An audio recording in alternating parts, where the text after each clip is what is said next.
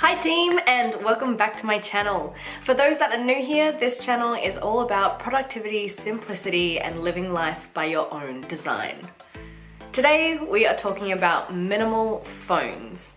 For many of us modern people, we tend to use our phones a lot, but also, just like the rest of the spaces in our lives, we're very good at filling them up with stuff. And often it's stuff that we don't need. If you're someone who looks at your phone and finds it very hard to find the thing that you need, or you're just in the market to make it a little bit more streamlined and a little bit more user-friendly, then stick around and figure out how we can make your phone work for you. The first stage is to cull things that you don't need. So I've made this a little bit simpler for you. I've made 3 main categories of stuff that you want to cull. The first one of these is stuff that you don't use. The first place I recommend that you look is in your utilities folder, because we usually have a bunch of stuff stored in there that come with your phone that you never use and that now you can delete. Next is time wasters. So I want you to ask yourself one question, and that question is, how much time do I waste on my phone? And really define it as that, as wasted time. Because you might go, oh, I'm on social media for a couple of hours a day. However, I actually have and maintain a social media presence that is important for blank blankety blank reason, and I don't see that as wasted time. But if you do view it as wasted time, then consider this in apps that you should delete.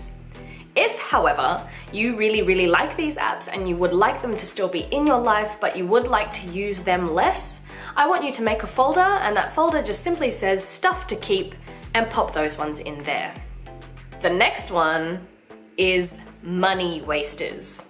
I want you to take a moment and think about the apps that significantly drain your bank account. These apps are usually things like ordering out, like Uber Eats, or kind of like transport apps. So also things like Didi or Ola or Uber or whatever version of those things exist in your country/city. So if again you would like to keep some of these but you don't want to use them as much, then pop them in that same folder we made earlier. Otherwise, really consider if the money is worth the convenience.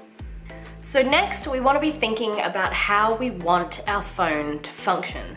But it's actually less about the functionality of our phone, and it's more thinking about how you want your life to function, and then programming your phone to support the life that you want.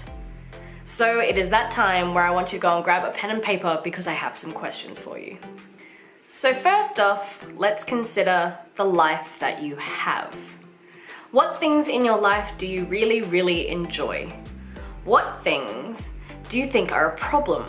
What things would you like to see solved? And what things would you like to be just that little bit easier? Because guaranteed there's an app out there to help you in all of these things. For example, I wish that posting to my social media was a little bit easier. I don't like the amount of time that I spend day to day posting something, especially when I do post every day and it is for my business account. Then getting an app like Later, which means I can schedule in my posts and it will post it for me, means that I need to sit down once every 2 months, schedule all of my posts, and then it will just roll it out for me. So try and find apps that support this. Note what you want to be easier and source an app for that. Next is think about the life that you want. What habits do you currently have that you want to break? What habits do you currently have that you want to continue to build?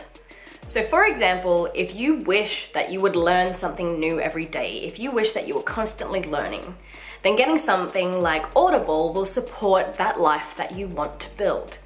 If you want your life to be more social, then getting things that connect you with groups of people might be really important. Getting things like Yelp might be really important. Finding places where you can go out and have drinks with people might be super important. Getting something like WhatsApp where you can super easily talk to all of your friends might be a good way to solve this. So now that you've kind of defined these areas that you want to work on in your life, populate your phone with apps that support that.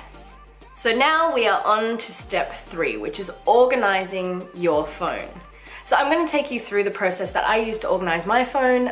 If you were with me for last week's video, you'll kind of see that layout that I used. I'll link that video below if you're interested in watching that one.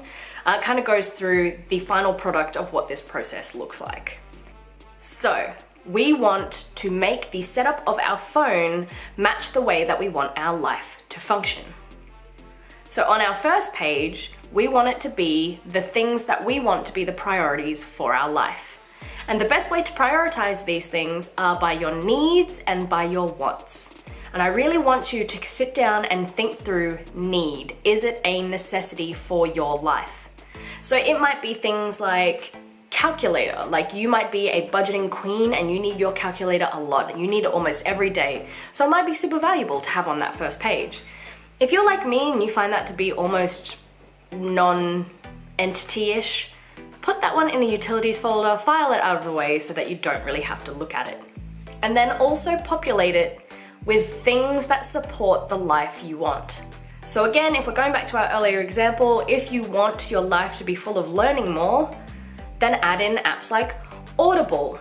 If you want to be fluent in 4 languages, add in apps like Duolingo. And if these are things that you want to be priorities in your life, put them on that first page. Another thing that I am very much a stickler for is your work should not be on this first page. This is not a place for work, this is a place for your personal time and personal growth. Your second page, however, can be all about work. So this is places where, again, I don't recommend putting your work email onto your phone, but if you are an independent or a freelancer and you actually need that access there, then 1,000,000% put it in there. It's also places where you could put things like scheduling apps if you need those for your work, spreadsheet apps if it's a work-orientated thing.